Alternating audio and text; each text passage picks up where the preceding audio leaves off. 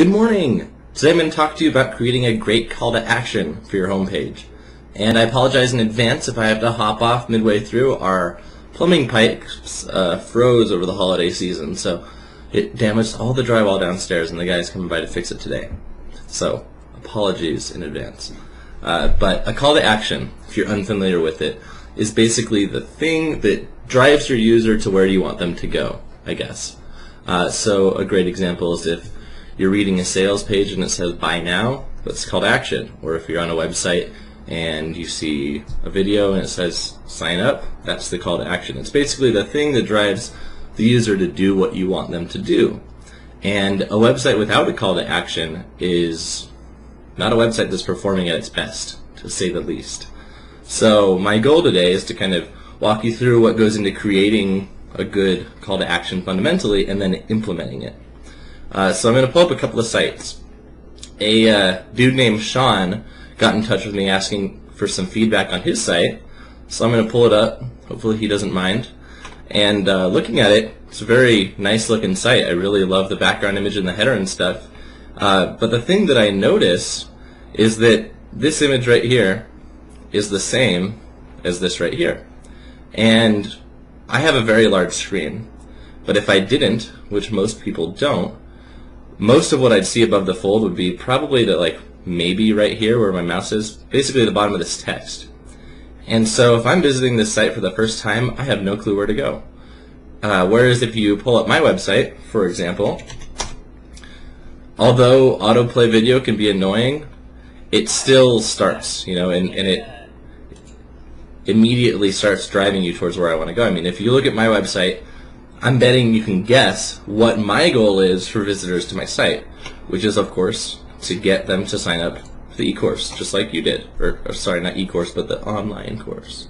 And because I decided that that's what I wanted my visitors to do, I then structured all my content around that. So, looking at this Time for Science place, we see that it's a nature and science learning center, which, Sean, correct me if I'm wrong, but judging by pictures and stuff, it's kind of like a hands-on museum, almost. That's my guess. And so I'm assuming that the people looking at this are either parents or educators looking for a field trip. And regardless of which of those two audiences it is, the things that they're going to want to see would be, one, what sorts of activities can be done there, and then two, what needs to be done to get, to book a spot or to get tickets or however it works. So I would think that you would just drive the user straight through that. The thing that I would think is the most important thing to have on this homepage would be something that's basically like a big button or a video or whatever, a link to a page that's kind of getting at learn more about the different activities that we offer.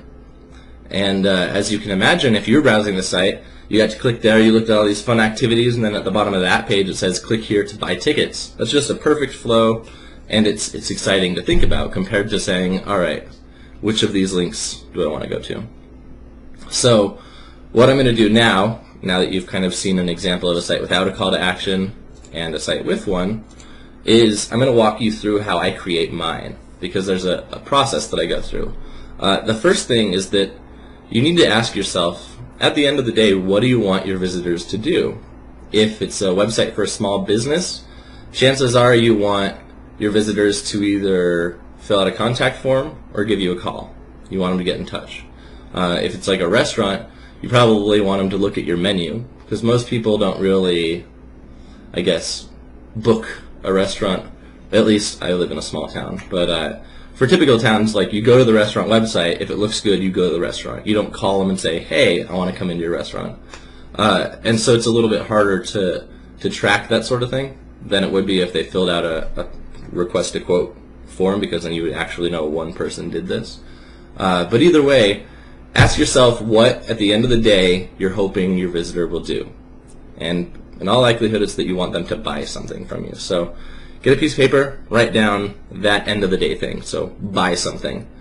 And then write down what goes into buying something. So for a restaurant, buying something means that they're coming into the restaurant. For someone who's like a drywall repairman. Buying something means that they're probably going to fill out, sorry for my eye being all itchy, they're probably going to fill out the request a quote form on the site and then buy something. For a web designer, they're probably going to schedule a talk with you. So find out what goes before the purchase. And then find out what goes before that. So basically we're taking the end result and we're working our way up. So for a restaurant, before I go into the restaurant, I look for price, I look for pictures of the food, and I look for reviews. So those are kind of the three things I would look for. So ask yourself what things people look for in your business.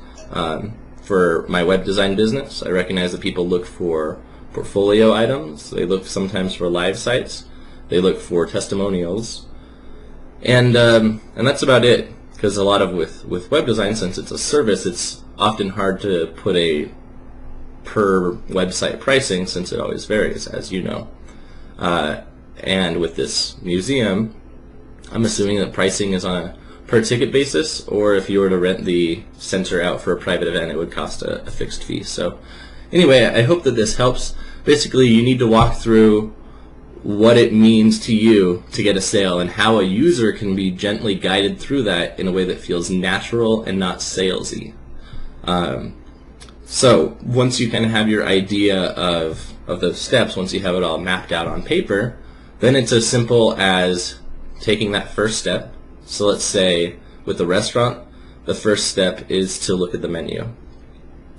What I would do is use this homepage space that we have here to speak to that, because you only have, I think it's like 7 seconds to capture the user's attention. And you see on my Artisteer tutorial site, the video will always be above the fold. It's the first thing you'll see, and I try to get talking about it pretty quick after ranting about my cat for a few minutes.